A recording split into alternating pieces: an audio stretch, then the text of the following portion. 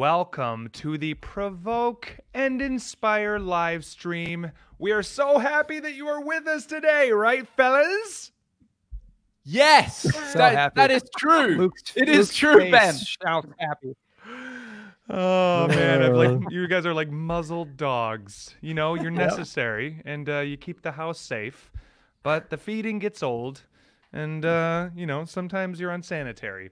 Anyway, no, I know that I've told you, don't all jump in at once. It makes for this big, you know, cacophony of nonsense. Well, but you guys can't have been ask quite us all a restrained. question at the same time. Then, otherwise, we all just jump in. Yeah, that's true. But you know, have you ever had that when you're going around a corner and then the police put like this sharp light in your face and then it stuns you and you can't speak? Have you ever had that? No. No. Yeah, That sounds like something Never unique heard to of that, you. actually. Yeah, so I kind of had that because of Chad's forehead. It like blinded me and then I couldn't speak. Nice. That's one of my many gifts, Oh. David. You're welcome. But what I will say That's- is that it is used in interrogation because it dulls the senses, and you know, you tend to get the information you need. So shine on, my I say. forehead, that is, right? Yeah. Anyway, welcome to the Provoke and Inspire podcast, calling followers of Jesus to radical faith outside of the church. So grateful that you can join us. This is actually a bit of an unusual time, and similar to Monday morning, we didn't really give any rhyme or reason for it. But we are trying to do some stackage. We're trying to like put a couple episodes in a day. We'll still spread them out. You'll still get them on Monday, Wednesday, and Friday. We release them literally at 4 a.m. in the central U.S. time because we're trying to hit your commute. So although many of you aren't commuting because of the COVID crisis, so it's probably just a terrible strategy. But nevertheless, that's the thinking. But they've got to come out sometime, haven't they, Ben? You just got to pick a time. Agreed. Here's a couple of ways that you can support this podcast. You can obviously listen, like I assume some of you are doing right now and will in the future.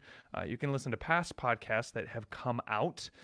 We had a great conversation on Monday, sans Luke, and that's probably why it was great. I mean, can we just be honest? Sometimes I just like giving you guys a break. Yeah. Thank you. Thanks, Luke. Thank you. And with the weights had been thence removed from our shoulders, we just sprung forth into a really jolly conversation about loyalty. But it was really good. Loyalty is one of those weird things that you can kind of think, is there something to talk about? But it's critical. Like, it is so important, and it is so antithetical to our self-focused age and to our culture of trying but never committing, and the idea of having someone's back, having a organization's back through thick and thin. Not blind loyalty, but a real commitment that is based on a love for God and a desire to see someone and something succeed. That's a rare, beautiful thing that I think we all both need to be for something and hopefully can be the recipients of. So check that one out. Did you guys talk about that just because I missed the episode? We were like, okay, so speaking of Luke's absence, let's talk about loyalty. But wasn't really being loyal to Luke, Chad, what you said, by the way. That's true. Let's just You say know, But some that of was the kind of the point, you know. Later. I figured he'd never go back and listen, so I'm Yeah. fine, you know. Let's just say what you said between minute 30 and 33 was not Right. exactly loyal. No. So we'll just hang that out there for the Right. mystery factor. Thanks for everyone who's joining the live stream. Hello, thank you for the shout outs. You Belly and Ton, the green one. Thank you. I don't know where you are, but likely you're grooming a garden somewhere. Right? Holland. Miss you, Antonius. Yeah, seriously. Sad byproduct of this COVID nonsense is the shrinking of our family, right? We have this amazing family from all over the world, and normally our rhythms and ministry patterns put us in contact with people that you kind of get used to seeing, right? You get used to seeing these pockets of people from different parts of the world because of speaking or conferences or schools or tours, and it's sad, you know, as my social media keeps reminding me of things that have happened a year ago or 5 years ago or whatever. It's rough because this is usually the season when I get to see a lot of people. So anyway, Emma says, hey from Minneapolis. Thank you for your increasing listenership. She's been a very loyal listener. We really do appreciate that. And a member of our local team here, which has been doing outreaches every Saturday and Lord willing, weather willing, this Saturday as well. So Emma, we really appreciate you. Angelo, we love you. And boom. What does that mean? It means everything to us. Boom. I love you. My love for you knows no bounds, It Angelo. knows no bounds. Like the horizon or the depth of the sea, it shall never be fully plumbed. Right, Chad? Yeah, that's exactly what I was going to say. You stole the words straight out of my mouth. Meanwhile, it looks like Chad I don't know. He took like a SimCity top screen and turned it into a shirt, and he's now wearing it, which I'm into. Hey, man, you're welcome. You're welcome. I'm into it. All right, here we go. We're going to talk about dissonance and doubt. This is a topic that it's not exactly lighthearted, and it's hard to transition into, but I think it's really, really important. And I think we've probably covered it in other ways in various topics, but maybe never this directly.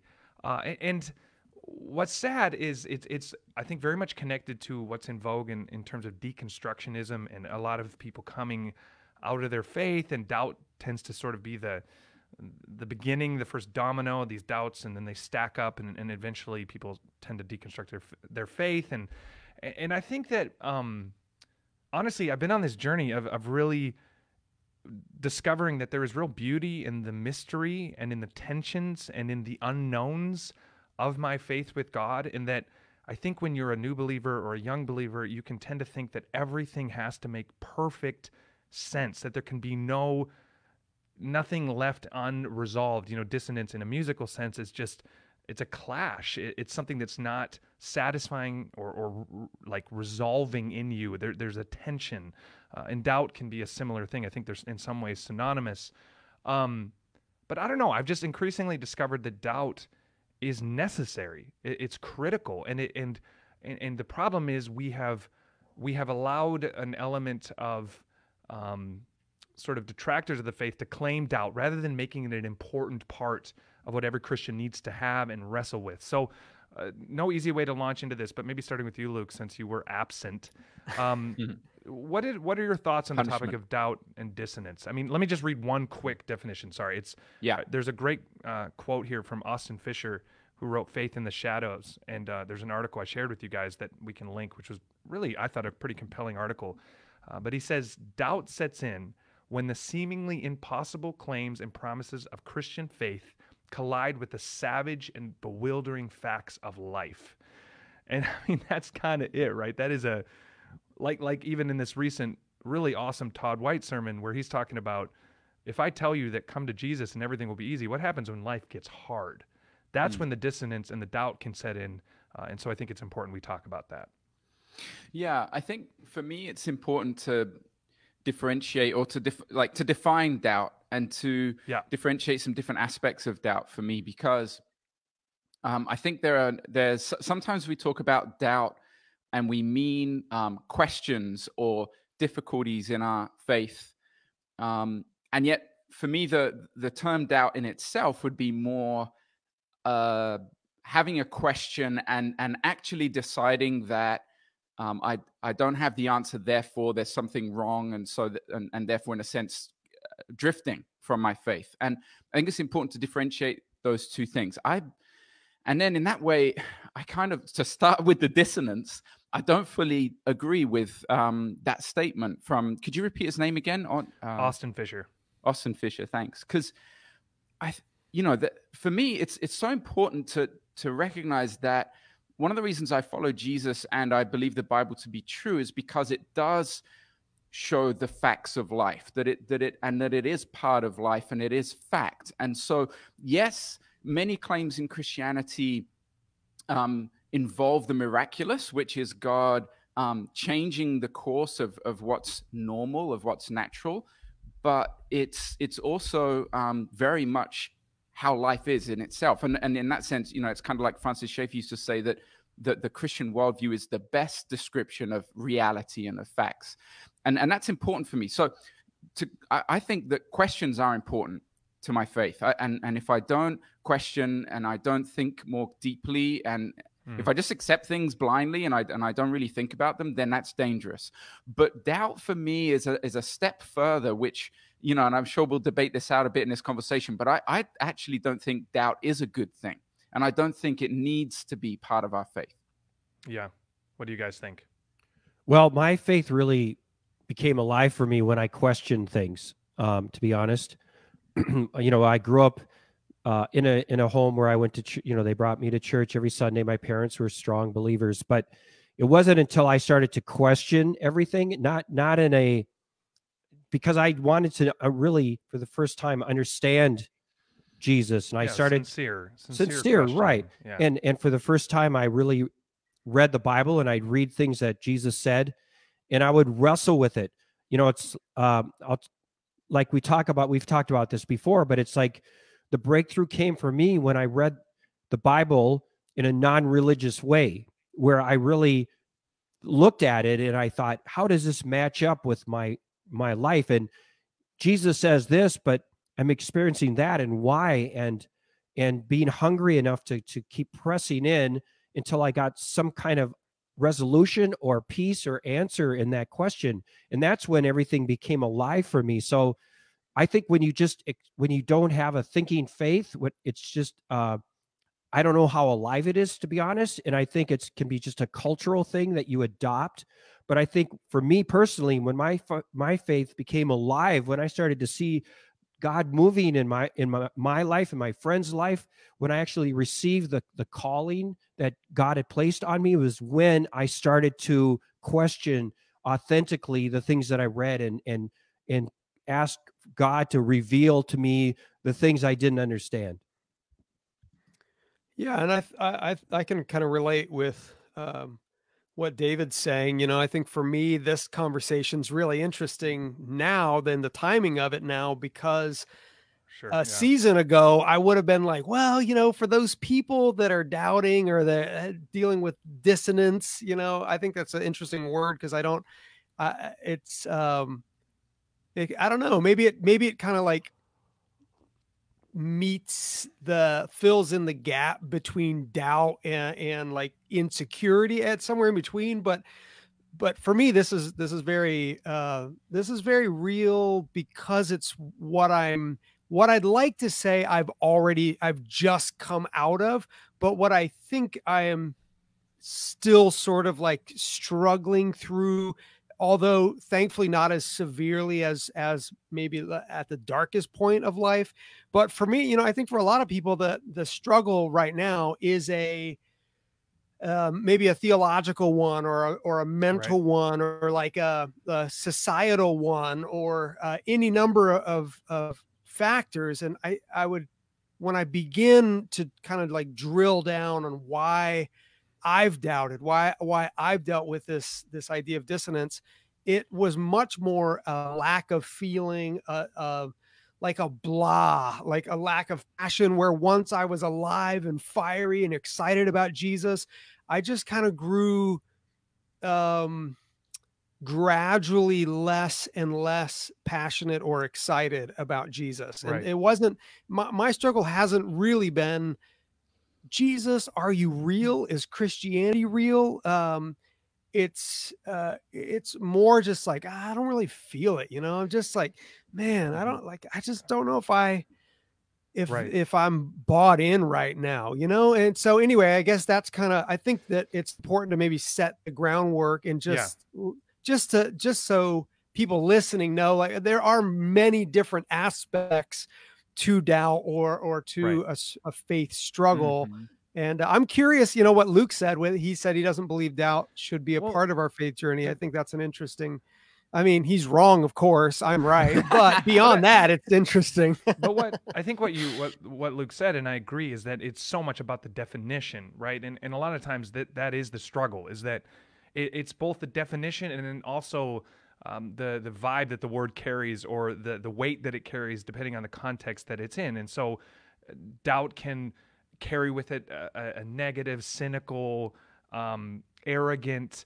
vibe, or it can be sincere and questioning and part of just the reality of being a human being. See, for me, I feel like doubt in some ways, or dissonance, is just a recognition that I'm not God.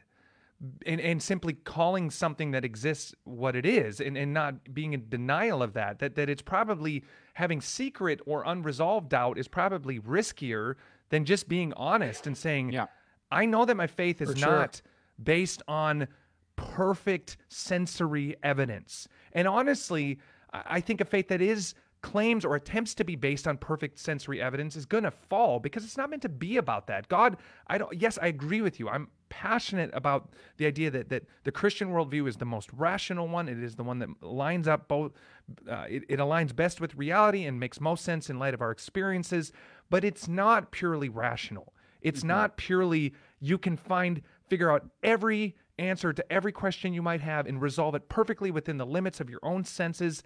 That is where faith comes in, not faith in the absence of evidence, but faith based on good evidence. But I think calling doubt what it is and making it an okay thing, first of all, is just accepting reality because we're human. And it's also saying that I'm not God, and so therefore, by definition, I'm not going to perfectly understand everything. If I could, would it be God? Would be the thing I'm trying to believe in be God if I could perfectly rationally understand it. Yeah, and I think that's right. But then I would call that questioning. So Sure. for me, and the reason why I didn't fully agree with the comment, the quote from Austin Fisher is because he says when the seemingly impossible claims of Christianity clash with the bewildering facts of life, right? And so what I struggle with that is, I guess he means the miraculous claims of Christianity, like because to say they're impossible for man, yeah, they're possible for God. I get that's what Sure. he's saying. But to say they clash with the facts of life is to say, look, there's Christianity here that says everything's going to be amazing and God's going to move powerfully and you're going to be healed. And it's kind of that perspective, I guess, of faith. And then there's life, and life's hard. And, and when those things clash, you're going to have doubts. That's just how it is. And that doesn't sit right with Sure. me. So for me, what you just said, Ben, is right. Like, I do not understand God, and I won't fully understand many aspects of him. That's just not human. And so I do question. And so I ask, and I can say, God, I don't understand this, or God, I don't get it, or I don't agree with it, and I'm struggling with this. And I can ask those questions. But doubt for me is like when I actually say, look, I can't trust you because I doubt you. So if I in a normal relationship, if I'm like, with Ben, you're my friend, and you do something that I don't get, Right. I can ask you questions. I can say, Ben, I don't understand this. Can you explain it better? This doesn't make sense to me. And I'm not sure this is how I would do it, how I would say it. We can have that conversation. But if I come to you and I say, Ben, I doubt you, I don't to me, that's the same thing as saying, I don't really trust you anymore. And when there's not a trust, there's not a relationship. And that's what I'm trying to differentiate here, because I think that that's key. I need to question. I need to dig deeper, which is what I think all you guys are saying. And also I'd say that while I don't think doubt needs to or should be part of our faith, it is, in the sense that Right. I doubt, I have doubts, and we all have doubts. And that's I think, part of the human condition. But maybe what I'm trying to argue here is that it doesn't have to be, and neither do I think that's what Jesus wants it to be. I don't think Jesus wants us to doubt. I think he wants us to question, but I don't think he wants us to doubt. And, if we're going to bring up, for instance, Thomas, Right. the doubter, I think Jesus' The doubter. response there Do you is imagine having that title? yeah, Thomas Wait, the so doubter. which apostle were you again? Oh, that's Chad right. the vagabond. Yeah. And Jesus' response to him is how I understand it, because he responds with grace, as he will do every time Sure. with all of us. We all have doubts. That Right. is part of our human condition, and he responds with grace. But he doesn't condone it in like saying, "Hey, that was great, good job. You doubted me." Your doubts says, are awesome. Yeah, he says he turns up, he shows himself to Thomas, but then he says, "Blessed are those who believe and have not seen." And Jesus constantly talks about this throughout the Gospels. He'll encourage faith.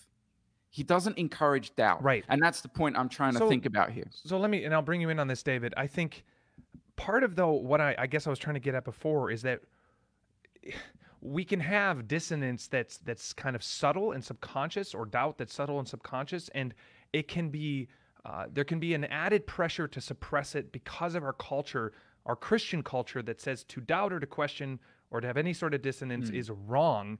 Yeah. And that adds this encouragement or this incentive to press it down. And I guess I'm trying to say is we need people to just be what they are. Like you got to just come to Jesus the way you are. Thomas needed to see Jesus, the wounds. And you're right. He does say at the end, blessed are those that don't need to see, but he gave Thomas what he needed. Like he wasn't, he was willing to meet Thomas where he was at. And And so I guess for me, it's like I'd rather have the church be a place where people say, come as you are. You know, it's a cliche we often say, but really, like, on the full spectrum, from some minor confusions on the right end to full-on major doubts and questions on the left end, I think Jesus would still say, come to me, and I'm gonna, you know, he didn't say to Thomas, like, no, that's ridiculous. Look at me, I'm alive. Hello, I'm right here.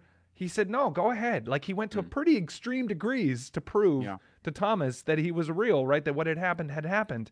And to me, I think that I just don't like, in the same way that it annoys me that deconstructionism, which should just be a healthy part of our spiritual journey to then reconstruct a better faith, has been hijacked by a certain stream of Christianity that also likes to claim the doubt and dissonance thing, like we're the only home for those things. And then it pushes people out with those doubts and dissonances to a place of unbelief, where doubt could be used I think, in a powerful way to lead people back to Jesus, regardless of how severe the doubt might be. What do you think about that, David? Yeah, well, like I said before, when I started to ask honest questions and I started to not just pretend I was feeling a certain way when I wasn't and bring that before God, that's when my relationship actually started, when I was not saying to God the things I thought he wanted to hear, but saying the things that I really felt. And that changed everything for me. But one of the things I'm wondering is, in what I've observed, is that doubt can come when I'm following a false Jesus. When a false Jesus is presented to me, and that you see today in a lot of places. You know, this Jesus says there'll be no problems. I'm going to be financially rich. I'm going to have no struggles. And so then he's always going to heal people when I pray for them. Everything is always going to work out. And so this is the Jesus I come to, which is, I believe, a false Jesus. And so then when not everyone I pray for gets healed, even though I firmly believe in healing. When God doesn't answer everything that I pray, when I don't get rich, when I still have to face difficult things, then I doubt, because the Jesus I'm following isn't the real Jesus, you know. And Jesus did not present himself that way. You know, like in John 16:33, he said, I have said this to you so that you may have peace. In the world, you will have tribulation. You don't hear that preached very often. When it come to Jesus, because you will have tribulation. Hard, yeah. But then he doesn't leave it there. He says, take heart, I have overcome the world. So it's not this Pollyannic kind of Santa Claus guy that just you go to him whenever you need something and sit on his lap and he gives it to you. It's about a Jesus that gives you what you need to face life in the real world that we live in. And I think when Jesus, this false Jesus, is presented to us and he doesn't add up, then doubts. That's come big. in. And Thomas, right, was probably like all of the disciples who, despite Jesus saying it over and over, still didn't really believe that Jesus was going to die, right? They were still like, what? No, you're not going to do that. And so again, to your point, he just could not wrap his mind around a dying and rising Messiah. Like, that was so not part of the Jewish understanding of things, despite what atheists might say, and that's a tangent, that there's just no way. Like, it was crazy. Like, they would never believe that. And so, yeah, I agree. And again, a little bit of my point as well is, if we turn our belief in God into this systematized rational system of either rationality or theology, where God's got to fit perfectly into my box. And a lot of times we grow up that way, right? Like, we grow up thinking, oh, he's the answer to everything. And we just grow up unquestioning. You think of that bright-eyed, naive kid that's like, well, God did it. It's just easy. And I'm not saying we should become cynical, but the truth is, God is also not this test tubable, rational little system that we can empirically prove to everyone, and where there is no sense of, where there's some faith and there's some humanity mixed into it. And I think that's also part of it. When we present this false sense of Jesus, where he is this perfect rational system, and then he confronts a challenging world where, you know, even in this article, it says, I don't want to get to the point where I'm at a funeral for a dead child and it doesn't, at a gut-wrenching level, make me go, God, I don't get this.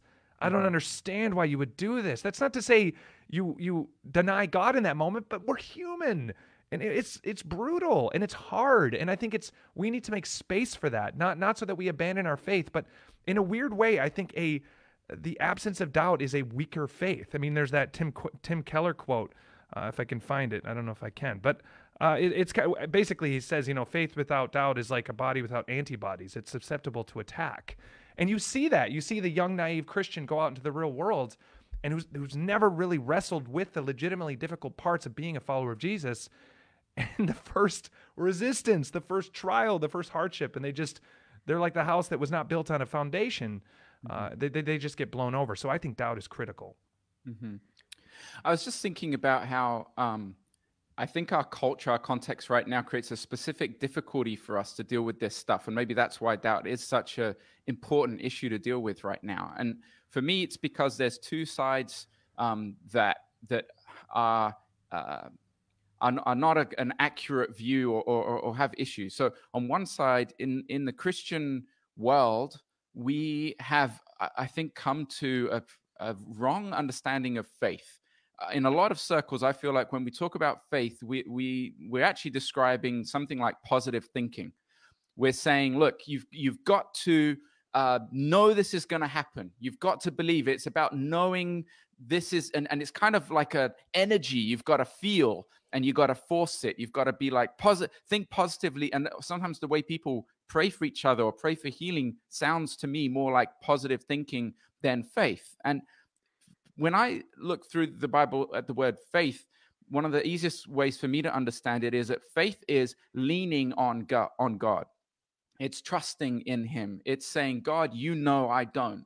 And it's trusting in him for his promises. It's praying, believing in that sense, but it is a leaning on. And it's not I can make this happen if I believe it strongly enough, if I feel it strongly enough, if I think it positively enough, I'll make it happen. No, it's a leaning on God. So for me, that creates a weak faith, because every time faith is challenged, is again put in contrast with the reality of life, the issues in life, then we can't deal with it. And so I'd say that's a wrong understanding of faith, because I think faith should include, our Christian faith includes children dying right now. It includes the difficulties of life. And unless my faith includes it, then I can't get through faith without doubting, because it doesn't work together. And so I'm not talking about this from an academic sense, from a logical sense. I'm saying that it's our understanding of the world. If our understanding of the world is accurate, biblical, I believe, then we know that suffering happens right now. And as David just pointed out, we're promised tribulation. We're promised there's suffering, there's struggles. And so then we're not surprised by it. We shouldn't be surprised by pain in the world today. The Bible talks about it and says that it's part of life. And just to finish the idea, the other side that I think creates a problem is this the deconstruction aspect of our culture, which is often a skeptical doubting of things rather than a constructive questioning of things. And so on one side, you've got this weak faith, I think, that is more like positive thinking. And on the other side, you've got this secular skeptical questioning, which isn't really interested in finding out something, in learning. It's interested in destroying, in knocking down, in saying, look, I don't like this, so I'm going to find ways to pull it apart. Or it's kind of like pulling it apart without the belief that there is an end to it. There's a ground to find. And those two things combined create a really difficult environment for us. And it does create a lot of doubt. And we just need to again, I don't want to beat a dead horse here, but we need to let people be who and what they are at that moment. Just very transparently, because just to play the devil's advocate, I can hear someone saying, well, wait, so I'm supposed to start with the presupposition that everything is true and then work out my doubt from that point. Well, that sounds a little circular. And so I think the key is, maybe this is a weird analogy, but I heard on a leadership podcast that it's like, let your team, let the people that have your back point out your flaws, because if they don't, the world will, right? Like get your wounds from your friends, because they're going to be the ones who actually, in theory, care about you and want to see you improve. In the same way, let the church, let your family be the one that help you work these doubts out. And that's part of the problem in all of this, is I think a lot of people have felt like they can't be who they are honestly, not skeptically, not cynically, not with an agenda, but sincerely where they are in the context of family. And so then they go elsewhere. And fair enough, right? And I think that's part of the challenge is I continue to say we have got to let doubt is a litmus test. It's a powerful indicator of what's true. And there is no use in pretending we aren't something that we're not, because then we're either going to suppress it and it'll come out in a different way, or we just won't really deal with the questions that we actually have. And but I do think the key is that we're really sincerely asking God to show us, because I've given this example before, but I can remember when I was going to go to India, and there was this pastor that was in India, and he was sleeping in his van with his two sons, and someone lit the van on fire, and he was burned to death, this pastor and his two sons. And I was just getting ready to go to India, and I was I read this, and then I was going for a walk before I was going to speak somewhere, and I was thinking, God, how can I trust you? When here's this humble pastor in India sleeping in his van with his two sons, and you let this happen. How can I trust you? I didn't pretend that it was okay. I didn't gloss it over. I was honest before God. God, how can I trust you? Right. And in that sincere crying out to Jesus, I felt him speak to me like I've ever had him speak to me before. And I felt like he said, David, I was with that pastor. I was in the van. I was in the van with that pastor and his two sons. And if I ask you to be in a van like that, I'll be with you too.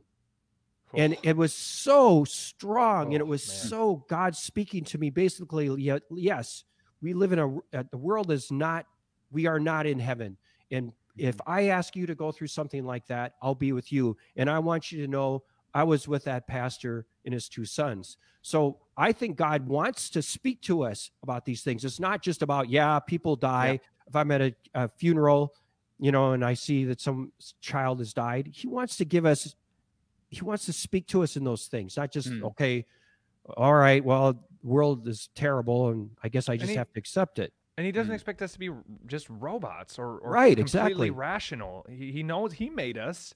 He knows, and it's this guttural, real, honest reaction to the place that we're at. And so I think that's amazing. I think God totally allows space for that. And the sad thing is that Jesus offers the most incredible apologetic for evil. He entered into evil. He was not this lofty God that we don't have an unsympathetic high priest. And so the truth is, I don't think our doubt leads to this flimsy understanding of God. I think that it needs to lead to a more robust understanding of God, because I think the way, and again, I have lived an incredibly easy life compared to the things you hear or read or in history, but it seems that historically Christians have had incredible, powerful witness in the midst of suffering. You think of the Holocaust, you get these powerful testimonies of sacrifice in the midst of suffering. So I don't think, I think we can, and still those people, I imagine, had those moments of crying out to God and saying, why would you let the Holocaust happen? Why would you? And yet there's this, God is there with you, and the God with us. That's what's so distinct about Jesus, right? It's not God prescribing some rational approach to dealing with problems. It isn't easy to understand. It's okay that you doubt, but what you have that's better than your doubts is me. That's what I will give you. I'm with you, and I'm not unsympathetic to that. And I think that is the critical distinction. Now, just to quickly pivot, I think the problem with this is the slippery slope relativism vibe of this. It's like, is there nothing solid, right? Is everything we're just kind of floating in the sea and nothing solid? Isn't that part of the resistance to this, Chad, is that people can think, well, if I doubt everything, and if doubt becomes so normalized and so acceptable, what happens? Does my doubt just erode my foundations to one day I wake up and the house is down and doubt had the last laugh? Yeah, I think in some ways it kind of points to the fact whether it's a false Jesus, the Holocaust, the death of a child, the injustice of pastor and sons being burned alive, whatever the disconnect, the hurt, the doubt, the issue is, if we aren't willing to be honest enough with ourselves as a starting point, with others, and begin to really feel the pain, and like David felt the pain of that like injustice for that pastor, like, but God, how can I trust you when that happens? So I think until we begin, and for me, I think there was and maybe others can relate with this, like before I was willing to get down into the ugly mess of the pain and the hurt and the disappointments of my experience that have led to maybe the doubts, is just like what an alcoholic does, just numbs himself, and sin becomes so attractive, and sin becomes the allure, and sin becomes this kind of like, if, because this is such a burden and such a weight, like, oh, I got to figure all this out. I'm in full-time ministry. I'm supposed to be in love with Jesus all the time. And I was, but now I'm struggling. What do I do? Um, it really, I think I think the enemy loves the power of distraction, and just pulling us away from the real, what's the core.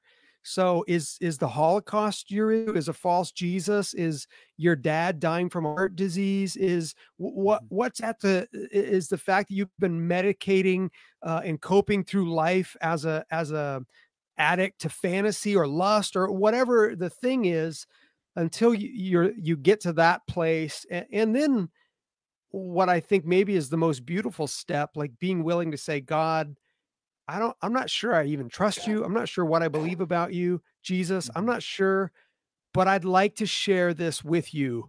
I feel so frustrated by this, or I'm so doubtful about this, or I'm so concerned about this, but can I just share it with you? Because maybe there's healing there. And like, maybe you do actually, maybe all the things that we're saying are true, but I'd never know that unless I was willing to actually bring them to you. And so I think that's been the really cool thing of where I'm at. It's like, I'm finally, I'm not just like, plugging my ears like la la la la la, like hear anybody. I don't want any reproof. I don't want any correction. I don't want any challenge. And I don't think I'm living in denial. And I don't think I'm using substances to cope with the challenge. But I think I have finally kind of hit that bottom point where, okay, what's really underneath all this? What's the motivation for the struggle? And then Jesus, I'm going to do the hard work of consistently bringing this to you, and the hard work of actually opening up my heart to people I trust, including you, to go through this. And so anyway, that's a lot. That's a mouthful, but that's awesome. Go for it. I think that what you just said, Chad, and also David, that story from India for me is so powerful. That is, I think, probably the most important message that we could talk about in relation to doubt is how do we respond when we're in that place when things happen and doubt comes and questions come, and this honest conversation with God is it, right? To me, that is faith. That is leaning on God. It's saying, God, I don't get this. I don't have anywhere else to go, but I don't understand it. And so can you please speak to me, do something, show me. And I think my point before is I'm somehow trying to describe that for me, my faith needs to be a faith that can include that. If my faith is a faith that, as I was trying to describe before, is a positive thinking one, then there shouldn't be room for that. I shouldn't then it feels like, oh man, then it's not working. If there are questions, or if there's pain, if there's difficulty, then there's something not working. But I think the Christian faith, as the Bible describes it, is one that should include that. And therefore, part of my faith will be this struggling with God, this questioning, this, God, help me go deeper. And so many men in the Bible did that. One of the chapters that I think is most interesting on faith is Hebrews 11. And actually, it's one we quote quite a lot in Steiger in our mission, Hebrews 11:6, the one that talks about seeking God desperately. But that whole chapter is amazing on faith. And it starts with the definition of faith. It says, faith is confidence in what we hope for and assurance about what we do not see. And it's really interesting for me because that definition of faith already includes tension in it, because it says it's hope, it's confidence in a hope. And hope is something that it's like, I want it to happen, I think it's going to happen, but it hasn't happened yet. And so there's a tension there. And also it's the second part has a tension because it says it's assurance of what we do not see. So it's like I'm trusting in something, but I don't know it all. I don't understand it all, and I don't see it all yet. And then all the stories that the heroes of faith that then that chapter lays out Hebrews 11, where it runs through all the heroes of faith. You know, what did Abraham do? What did Sarah do? And it goes through all those stories, all show a few clear things for me. One, it was all about a relationship. All those people had a relationship with God, and they were leaning on him. They were trusting in him, even though they didn't understand many situations, even though, and one of the biggest emphasis in the chapter is all the pain and suffering they went through. So they went through all this tribulation, and yet they stood with God because they leant on him. They trusted in him. They had faith in him. They were full of questions, probably lots of things they didn't know and didn't understand, lots of pain, but they leant on him. And in the end, you have this picture of faith, which I believe is the real biblical faith, that is a strong one. And one aspect of this faith is that it's now and not yet. And there's a movement in the church today that is difficult and has created some of this, I think, positive thinking faith, which is one that sometimes dismisses the not yet. It says it's all got to happen now. And if it doesn't happen now, there's something wrong.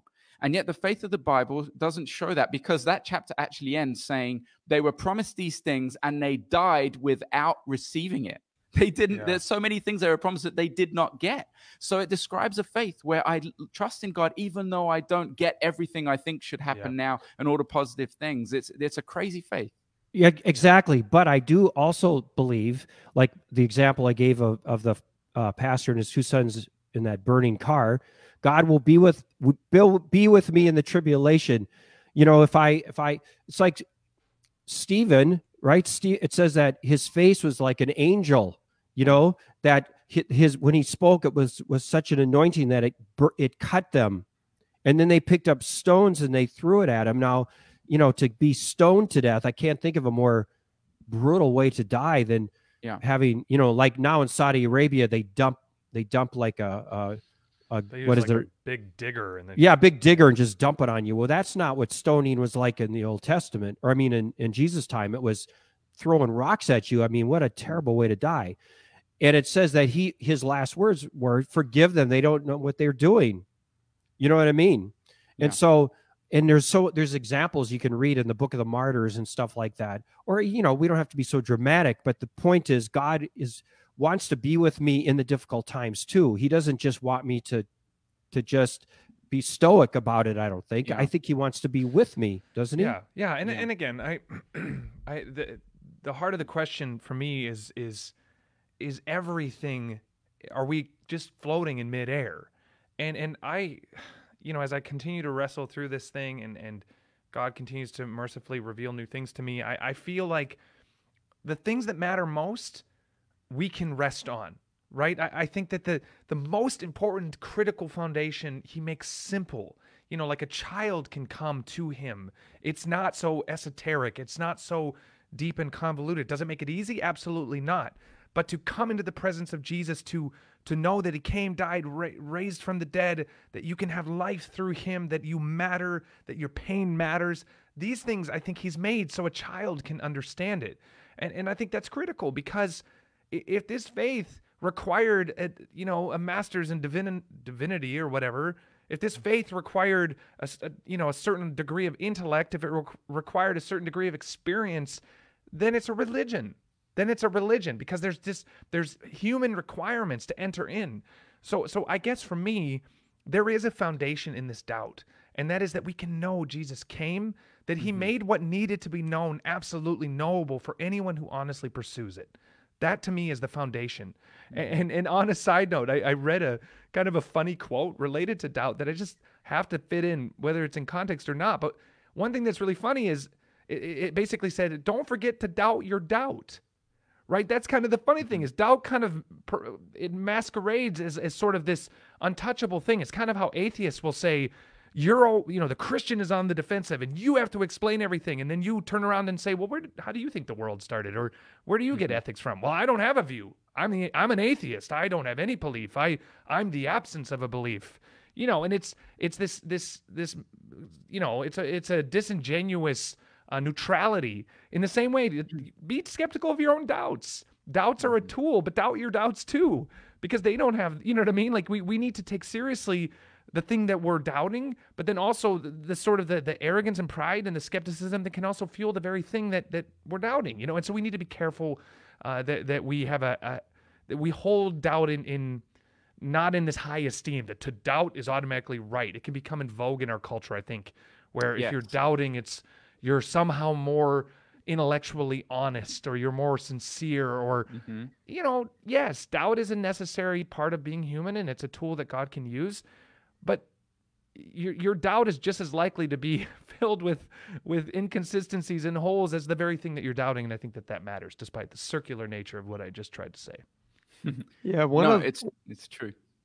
Go ahead. One of the things I found to be really challenging, but also really helpful, when I went through, especially group therapy, with a counselor and then several basically addicts talking together and sharing. One of the rules was that you could not give advice. You could say anything you wanted, but you had to listen, and you could not give advice to each other, which for me is, as like a fixer and like a doer, and like, I just want to make stuff happen, was like, oh, like, man, dude, can I just tell you about Jesus? Or can I just pray for you? And yet that taught me something really profound, especially as it relates to doubt and dissonance and all that, is that it's easy, at least for people with my personality makeup, to want to go around fixing everything for everybody, rather than just listening and trying to empathize and trying to relate and trying to just soak in what's at the root of the doubt, what's at the root of the distrust and the disconnect, and all these other D words. But if I could just listen, and like not necessarily have to give the like, well, all right, Ben, since you admitted to me that you're struggling with this, my recipe for your cure is this: A, B, C, and D. Just go do those and you'll be fine. Which is not to say that Jesus didn't sometimes give people very specific instructions for different things, and obviously he did that in many, many ways. But I wonder how sometimes we potentially miss a moment to just sit with someone and just listen and take it in. Yeah. Well, I mean, obviously this isn't resolve this in 47 minutes. I doubt many of you out there feel as though you are resolved in all your doubts. And as the doubt all of you. And as the great Gary says, I'm listening, Ton. I shall refrain from advising you. But to get back to this just quickly, I mean, I think there also needs to be an understanding that I can't comprehend God. You know what I mean? There needs to be a humility, a surrender. You don't come to Jesus standing up, with your fist in the air saying, answer all my doubts. I don't think that's because I think the modern day Jesus, you can come to that way, the popular Jesus, but the Jesus that rose from the dead, whose face is brighter than the sun. This Jesus, you don't stand with your fist in the air. You fall at his feet and go, I surrender to you. And it's that heart of surrender then that gives me the ability to go through things that are difficult and to things that I don't understand, like it says in Isaiah that his ways are not our ways. Right. Yeah. And I think we need to not be so arrogant to think, if I can't figure this out with my puny little brain, if I can't explain God and everything that's going on in this world, I'm not going to believe. Well, then you have no idea who God is. And that comes back to my original premise, and maybe we can wrap it up here, is that doubt is a simple reflection of who we are, which is why again, I know maybe you semantically disagree with that, Luke, and we don't have to go back to that, but the idea of let's just say it like this, the idea of not fully comprehending all of the mysteries of our world, of God, and of ourselves is a reflection of the fact that we are not God. Yeah. So to accept that on some levels is just to accept reality. And then, as we said, I think God gives us what we need to know. I mean, I heard it said that the root of most heresy is to remove all mystery from your faith. Right. When you perfectly systemize God, what you do is you fill in gaps that were never meant to be filled in by two-dimensional creatures looking at a three-dimensional God. And mystery, kind of the tensions, kind of keep us fallible, limited human beings kind of right in the tension where God wants us. It's like, no. You don't got it. If you think you got it, you're going to go too far right. You're going to go too far left. There is a degree of humility that says, I know what I need to know. And then with intrepidation and humility, I'm going to ask God to help me understand everything else. And then one day I'll know more. But the mystery keeps us from heresy in a lot of ways, because we don't try to explain elements of God that our minds are simply incapable of explaining. So, and to remember that Jesus is constantly coming to us, and that he does, somebody mentioned in the comments here, this is a topic that's really important to address. We need to talk about it more. And just to make the point that the Bible constantly addresses questions, doubt, and struggles. And Jesus constantly comes to people who are in doubt, who are struggling, who have questions, and acts with grace, like he did with Thomas. Absolutely. Where he comes into the room and he does beyond what he should have had maybe in justice or in righteousness needed to do. He went beyond that. Right. And then Thomas, although he's called the doubting apostle, is the one that gives in John the clearest declaration of who Jesus is. He says, my God and my Lord. That's the strongest worship line in the Gospel of John, comes from the mouth of Thomas. Right.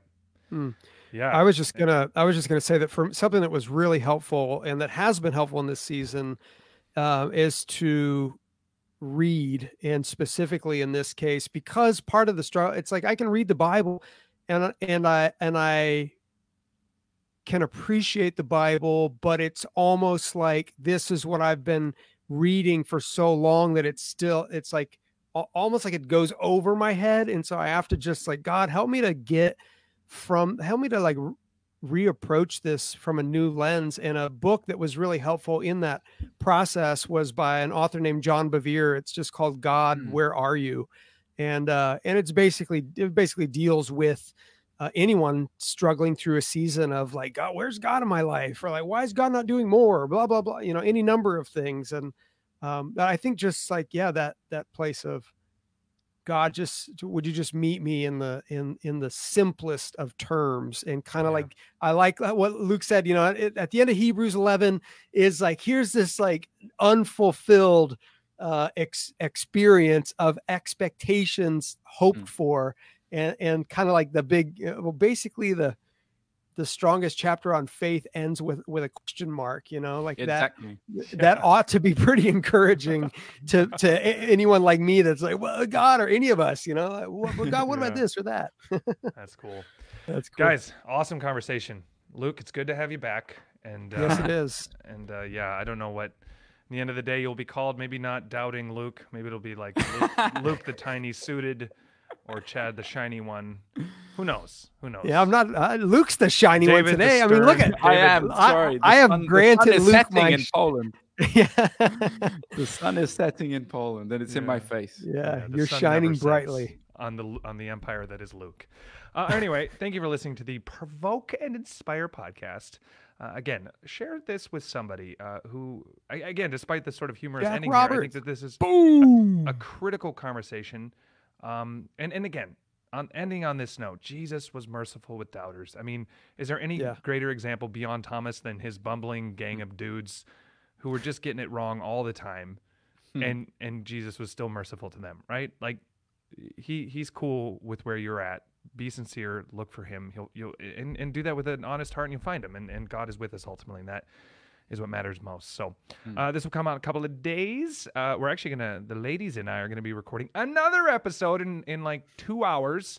So my brain's like the same subject. Yeah, same subject. We're gonna contradict everything you said. I'm just gonna throw all y'all under the bus. Nice. No loyalty. Hashtag disloyal. Check it out. That live stream is in 2 hours. Luke, Tea with Luke is gonna be on Thursday. Right? Whoa! It's another Thursday, Tea with Luke. 12 CST. So in order to gain access, people, you have to join the community. Yeah. In fact, some of you should come and question some of my statements in this podcast. Please do. That doubt should not be part of our faith. So look, if you want to go deeper with Luke, who is clearly the weakest link on this podcast, you can challenge him more directly on our community page. So check that out. Greg, what are you talking about? I promise not to bring up drugs this time, Luke. I'll refrain from any drug commentary Hey, this Luke, time around. I can't promise I won't, but I'll promise to promise I won't. All right, that's it. Love y'all. That was fun. Listen, listen, and listen. We'll talk to you next time. Peace.